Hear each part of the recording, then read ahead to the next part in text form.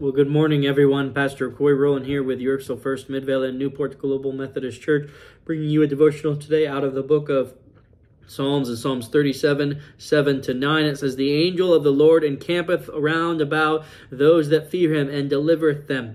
O taste and see that the Lord is good.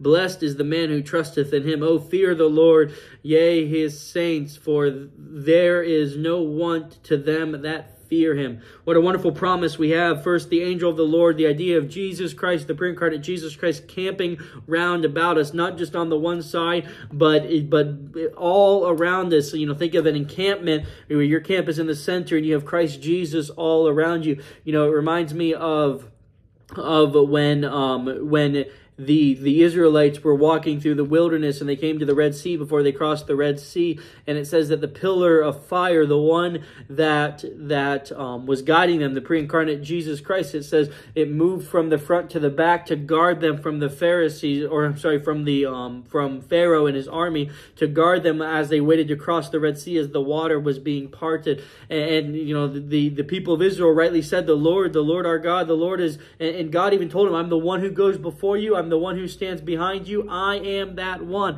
I am the one who will protect you." And look at the qualification. It says there is no want for those who fear him, for the God-fearing individuals, for those who trust in the Lord, for those who look to the Lord. There is no want for them. So my message for you today is look to the Lord. He is the one who encamps around you, the one who protects you, the one who will secure you and bring you home. Amen.